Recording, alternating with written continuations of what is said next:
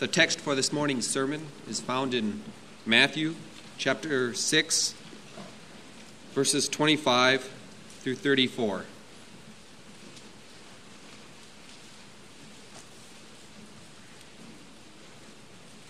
Matthew chapter 6, verses 25 through 34. Therefore I tell you, do not be anxious about your life, what you shall eat or what you shall drink, nor about your body, what you shall put on. Is not life more than food, and the body more than clothing? Look at the birds of the air. They neither sow nor reap nor gather into barns, and yet your heavenly Father feeds them. Are you not of more value than they? And which of you, by being anxious, can add 1 cubit to his span of life? And why are you anxious about clothing? Consider the lilies of the field, how they grow. They neither toil nor spin. Yet I tell you, even Solomon in all his glory was not arrayed like one of these.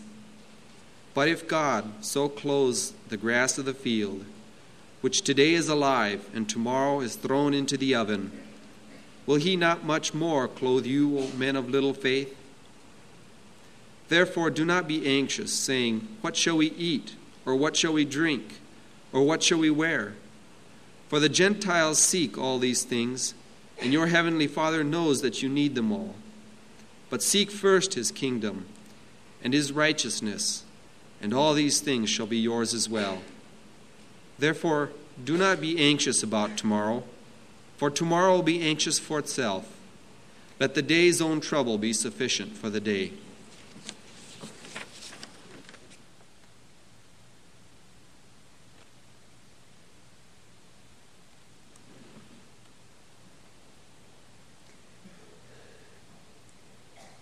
We acknowledge at the outset, Father, that anxiety is a power that is very hard to conquer. Indeed, in our own strength, we can't. And we want so much to live in accord with the word of your Son as he has spoken now. And so my prayer, Lord, is that a great counterpower would come into this service. A great, victorious spirit and truth. And that anxiety would be banished by severing the root of unbelief that feeds it. Be pleased, Lord, to come and get victory in the hearts of your wavering people. In Jesus' great and mighty name, I pray. Amen. Let me hang a bridge for you between last week's text and this week's concern with anxiety. We looked at Hebrews 3:12 last week, and it said, take care, brethren, lest there be in any of you an evil heart of unbelief leading you to fall away from the living God. And then verse 14 of Hebrews 3 said, for we have shared in Christ, if we hold our first confidence firm to the end. Now that means that one of the evidences that we have come to share in Christ, one of the evidences that we are savingly united to Jesus Christ is that we endure to the end in the confidence that we have in God and not make shipwreck of faith. In other words, the new birth introduces a person into a life of persevering faith, a life that is lived by faith, not just begun by faith. We call it a warfare. 2 Timothy 4:7, it's called the fight of faith. And right here in this text, I believe it's called the battle against unbelief. Let me read it again. Take care, brethren, that's the vigilance of battle, lest there be in you an evil heart of unbelief, that's the terrain or the battlefield, leading you to fall away from the living God. There's the warning that the battle is serious. It is not war games. It's real warfare with heaven and hell at stake.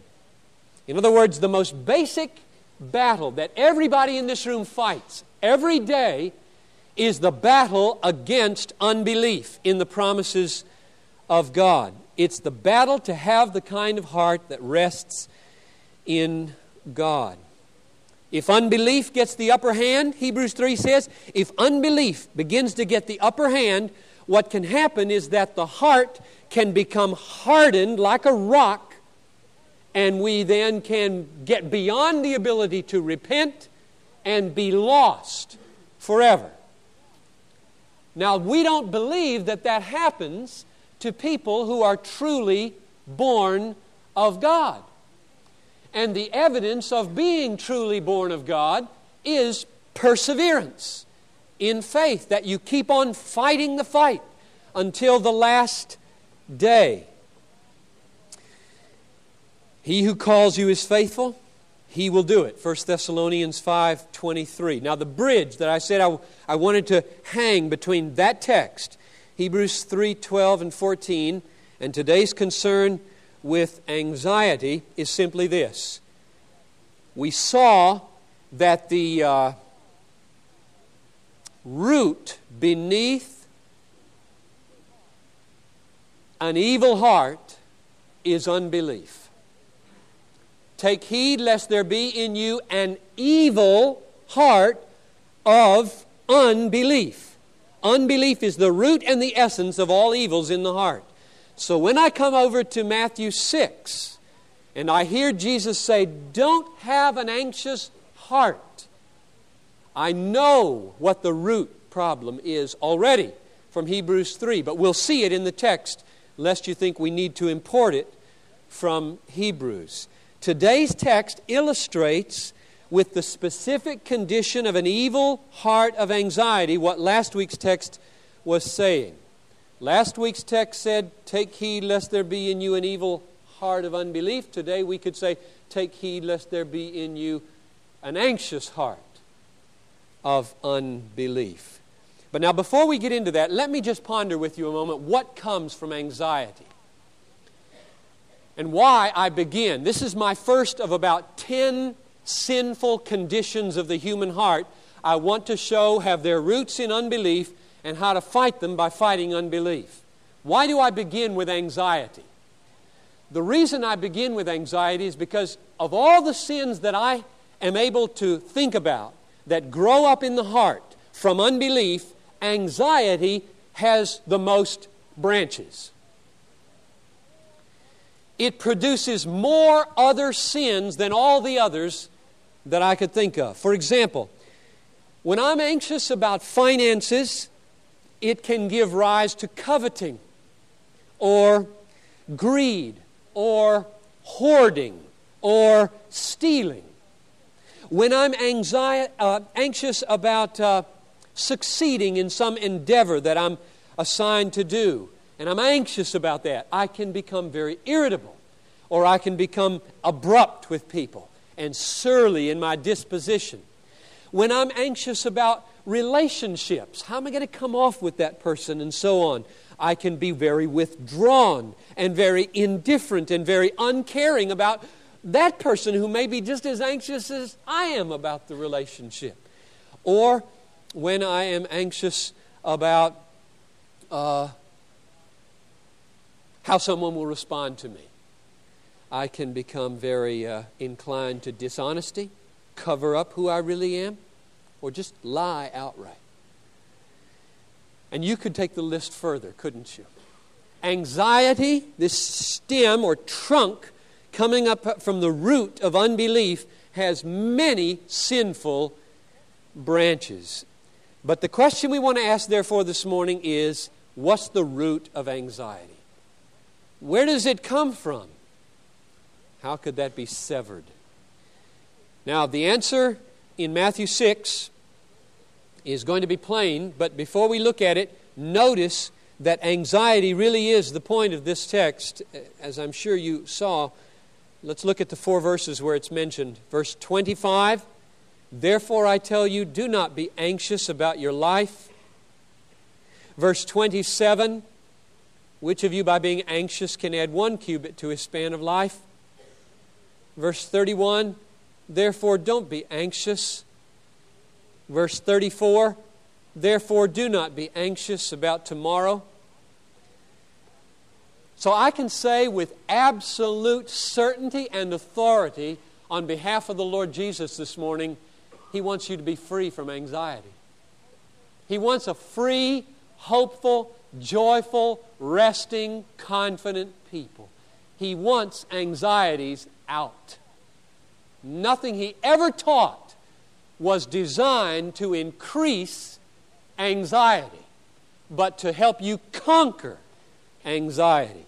Now, what's the root of it in this text? Verse 30 gives the answer. It says, "But if God so clothes the grass of the field, which today is alive and tomorrow is thrown into the oven, will He not much more clothe you?" The RSV says, "O men of little faith." The older versions, "O ye of little faith." The literal Greek, it's just one Greek word, little faiths. It's a word Jesus might have made up. Little faiths. Oh, little faiths, don't be anxious. So what's the root of big anxiety? Little faith. Or you switch it around, as faith grows or increases, anxiety goes down. They work like this. And so if you want to battle anxiety, you battle unbelief in the promises of God. The root cause of anxiety is disbelief in the Word of God. When Hebrews says, "Take heed lest there be in you an evil heart of unbelief," Jesus means, take heed lest there be in you an anxious heart of unbelief. Now, let's step back here for a minute and imagine the kinds of responses that could emerge right here. I can think of two disheartening responses to what I just said. Let me respond to the responses. Number one, someone may say, "That's not good news." In fact, it's very discouraging to learn that what I thought was a mere wrestling with my bent towards melancholy or my bent towards anxiety is really a far deeper and more dangerous problem of my disbelief in the living God. That's not good news. And I agree. And I disagree. Let me illustrate. Suppose that you have been suffering from pain in the stomach for some months, and you have tried all manner of medicines and diets, and nothing seems to take this pain away. And on a routine visit to the doctor, they discover that you have cancer in the small intestine. And they tell you that. Now, is that good news? And you say, emphatically not. It is not good news. Cancer is bad news. And I agree. But let me pose the question just slightly differently. Are you glad that they found it, identified it, and told you about it while it may still be treated? And you would say, yes, I'm glad they found it and told me about it while it may still be treated. Well, then it is good news. Well, no and yes. And that's exactly right. No and yes. It is not good news because cancer's good. It's good news because finding out the real problem with my life is good news, while it can be treated. And so my response to this first concern is to stress that while in one sense to be told that there is a deeper and more dangerous problem beneath your struggles with anxiety is bad news, because I don't like to have deeper problems. Nevertheless, it's good news because this problem is eminently treatable by our great physician. A whole book was written about this disease. Now, that's response number one. Response number two, that's disheartening, would go like this. Look, I have to deal with feelings of anxiety almost every day.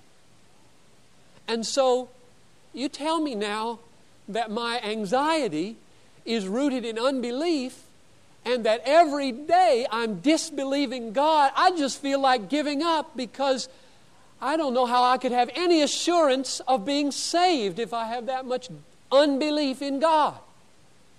That's response number 2. And here's my answer. Suppose that you're a race car driver and you're racing to the finish in this Daytona 250 or Darlington 500. You may not even know about those stock car races. I don't know. And some enemy who doesn't want you to finish because he's got somebody else as the favorite slings mud on your windshield from the side. And you, all of a sudden, have a blank out on your goal and your course, and you begin to swerve and try to get your bearings and become very fretful. Now, the mud that has just hit your windshield is, number one, no proof that you're not going to finish this race. And number two, it doesn't prove that you're on the wrong course either. In fact, your enemy probably would very gladly let you go right on and win if you were on the wrong racetrack. What the mud signifies is not that you're on the wrong track or that you won't finish, but that you ought to turn your wipers on and push that little squirter button. Do something. Set in motion a process of resistance against what is blanking out the glorious future of victory. Don't ride it to the ditch. Do something. The issue in the Christian life is not whether Satan slings mud, throws you into a swerve, fills you with anxiety. The issue is, how are you going to deal with it? Are you going to fight? Or are you going to cave? That's the issue.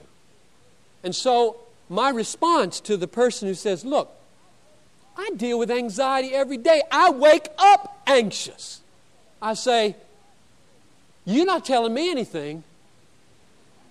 I've said 50 times in this church I have to get saved every morning.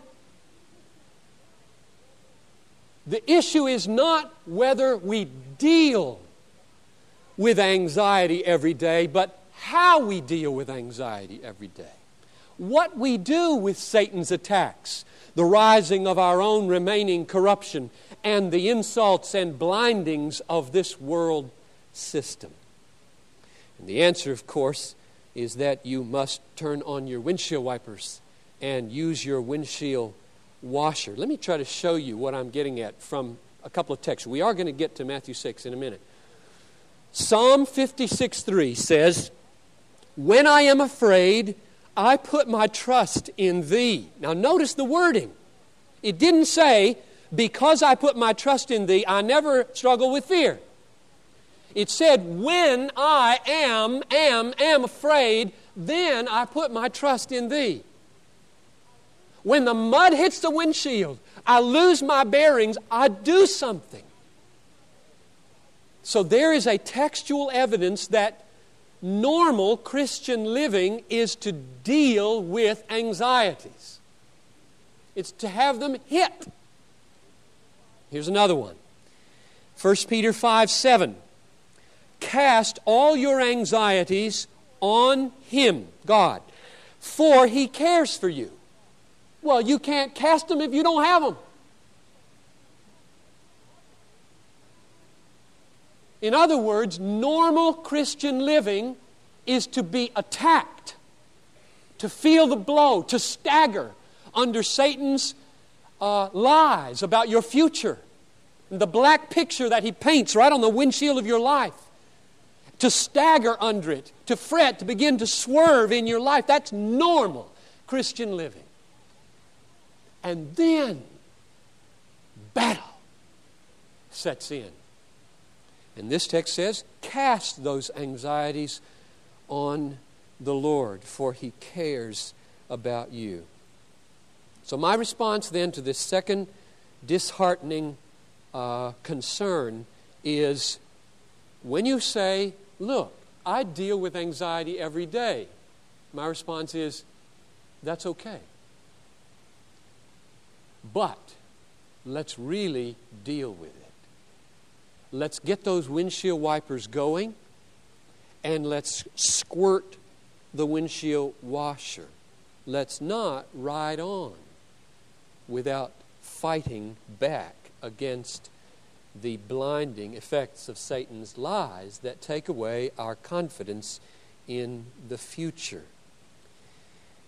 How do you battle then unbelief?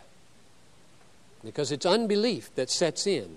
As soon as the future, God's future of welfare and joy and hope and gladness are cut off, the issue is God for me? And is there a future out there? It's an issue of belief in God's promises. Now, I'll just tell you right off what the windshield wipers and the squirter are. The windshield wipers are the promises of God, and the squirter is prayer for the help of the Holy Spirit. And both are absolutely crucial. Now, we in Minnesota don't have any trouble with this because we've driven. You know the hardest time to drive in Minnesota? It's not January. It's March. Because it's all starting to melt. Remember what happens to the road? It's starting to melt, but it's about 30 degrees. And that slush just constantly up on your windshield. And you got to keep pumping that washer fluid in there. Otherwise, what do your windshield wipers do? They just go brr, brr, brr, brr, brr, brr, and nothing. You can't see out going down the freeway at all. So you're telling me the Word of God just goes brr, brr, brr over Satan's lies? Yes. Without the power of the Holy Spirit, that's exactly what happens. And you've all tasted it too early in the morning when you've tried to read the Word of God and nothing happened. It's both. The squirter, let's get that Holy Spirit going. Oh Lord, come. Come. Create in me a new heart. Make your Word so moist and rich and glorious and full that it just cleans the mud right off the windshield of my life.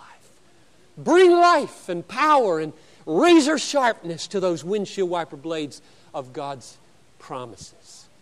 So we fight the anxiety of the swerving of our life by fighting with the promises of God to get the lies of Satan off of there that are making us disbelieve in the future that God holds out to us. Let me draw to a close by taking you to the text and then giving you a couple of personal illustrations about how to battle unbelief and thus overcome anxiety. Here in this text of Matthew 6, Jesus is dealing with anxiety about food and clothing. Now, here we are in America, right? Insurance policies, Medicare, Medicaid, Social Security, all manner of welfare programs. There's not a person in this room probably who is anxious right now about where lunch is coming from. Like 2/3 of the world's population probably is, and 40 million people in Bangladesh.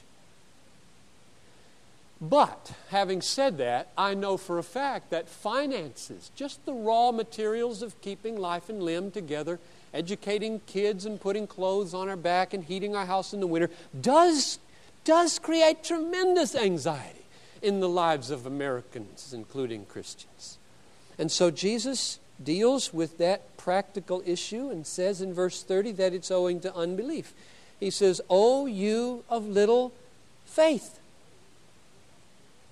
And then verse 32, there are about 6 promises in this paragraph that are intended to blast that unbelief out of the car. But let me just look at a couple of them. Start at verse 32, about the second half. Your heavenly Father, that's supposed to be filled with hope, knows that you need them all. That's supposed to double the hope of the name Father. But seek first His kingdom and His righteousness, and here's the third one, all these things will be yours as well. That is a spectacular promise. Do you believe that promise?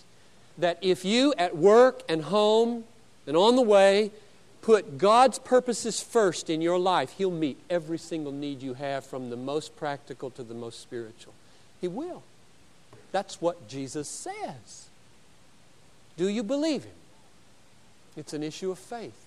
Now, Paul took this very command and this very promise and provided, in the context of the windshield squirter and the windshield wipers, another model of battling unbelief. It comes from Philippians 4. You know these two texts by heart just like I do, I hope, anyway. In Matthew 4:6, it says, "Be anxious for nothing, but in everything by squirting the squirter or by prayer and supplication, let your request be made known to God." Prayer and supplication. "Oh, Holy Spirit, come and meet my needs and work through your word to clear away the mud on my windshield that I might see the future you have for me and go on in power." And then 13 verses later, in verse 19, he says, "My God will supply all your needs according to His riches in glory in Christ Jesus." That's a lot of riches. That's a lot of riches. My God will supply all your needs. So Paul picked up the very same teaching of Jesus in Matthew 6, and he applied it to the people in his day. And he said, first, don't be anxious. Then he said, pray, ask God for help. And then he gave you a windshield wiper blade that has a razor-sharp edge to it. And combined with that good, moist, answered prayer from verse 6 and that razor-sharp promise, whoosh, the window comes clear, and there is the future of welfare and hope that God has described in His promises for us. And the anxiety begins to sink out, and we move on into the tough circumstance that lies in front of us. Let me close by just describing for you my own personal warfare in a few areas. When I was heading out to Germany, I've described this to you probably 4 or 5 times in the last 8 years. I was at Radio City Music Hall before I got on the plane to go to Germany for 3 years, and my father called me long distance because he couldn't be there.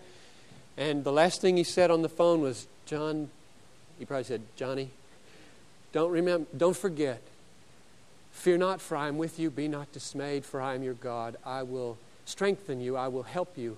I will hold you up with my victorious right hand." And I quoted that text to myself 500 times in Germany as I faced one challenge after the other to my faith and my life and my finances as we were going through school over there. When I am anxious about my ministry, wondering whether it is paying, whether it is fruitful, I attack the unbelief that's beneath that anxiety by going to Isaiah 55:11, where it says, "My word shall not return to me empty, but will accomplish that which I purpose and prosper in the thing for which I sent it." And when I become anxious that I might be too weak to get through a morning or to get through a week, I go to 2 Corinthians chapter 12, and I take my stand and do warfare with the sword of, "My grace is sufficient for you. My power is made perfect in your weakness." And I go back to Deuteronomy, and I take that little dagger, "As your days, so shall your strength be, says the Lord." And when I'm anxious about decisions that we have to make, I have to make, or we have to make as a church, like perhaps tonight, after the evening service, I steady my hand with, "I will instruct you and teach you in the way that you shall go. I will counsel you with my eye upon you, says the Lord." And when I'm anxious about facing opponents, people that might be opposed to me, I do battle against that unbelief with Romans 8:31, "If God is for you, who can be against you?" And when I'm anxious about getting sick, I steady my hand with, "Tribulation works patience, and patience works approvedness, and approvedness does not make ashamed."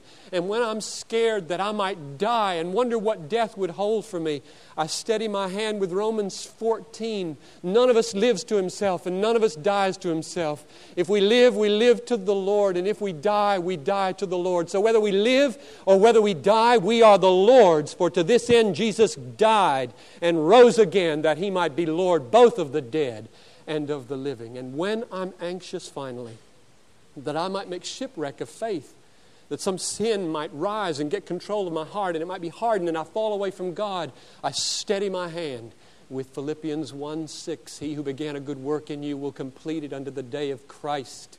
Or over in Hebrews chapter 7, where it says,